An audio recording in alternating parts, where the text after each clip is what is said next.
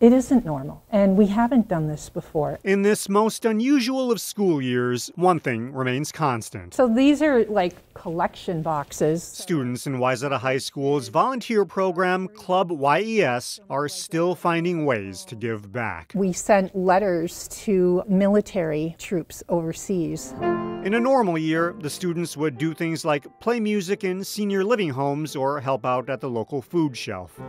But because of COVID, a lot of those in-person activities have been put on hold. When the pandemic first started, naturally it just shut us down.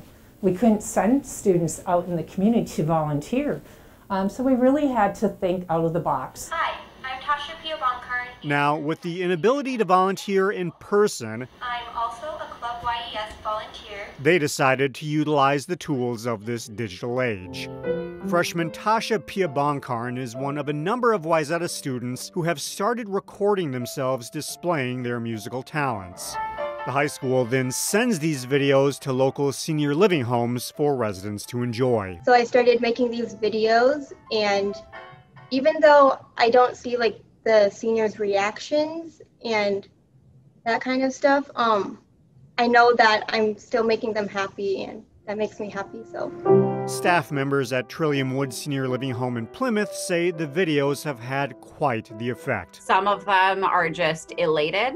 Some of them, it brings them to tears. Some of them, it's really nice because it brings them back to their piano days.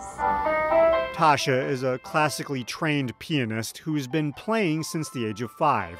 This initiative is just one way that she can share her passion and spread joy with those who are missing those in-person connections. I think music is really powerful. I think it can like bring back memories sometimes and emotions. In Plymouth, Delane Cleveland, CCX News. Find more local news stories at ccxmedia.org and follow us on social media.